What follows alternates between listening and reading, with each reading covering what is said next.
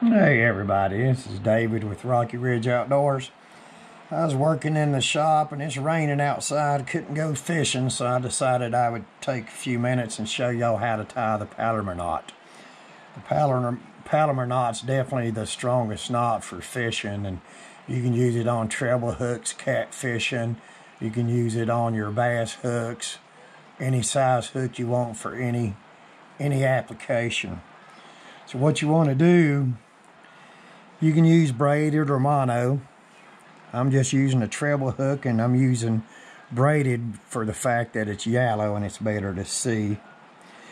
You want to take, and they'll tell you, everyone, to pinch the line like this and run it through. I don't believe in pinching the line, that way it don't weaken it. So run it through the eye, and that's called the lead. The lead is the first part. Give yourself a little room. Go back through the eye with the lead again till it looks like this. Give yourself plenty of room. And you want to take and do an overhand loop like you're going to tie your shoes. Go over and come back through like this. Trying to make sure y'all can see, like so. Don't tighten it all the way down.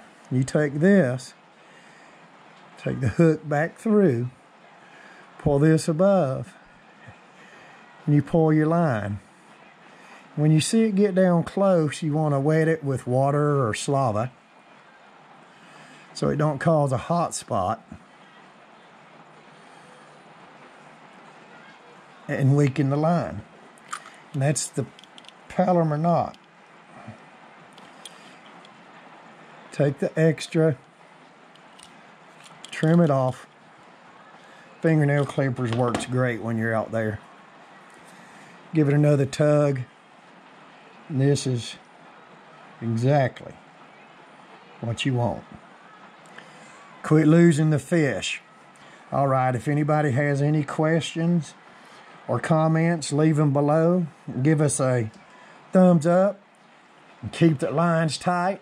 This is Rocky Ridge Outdoors with another one.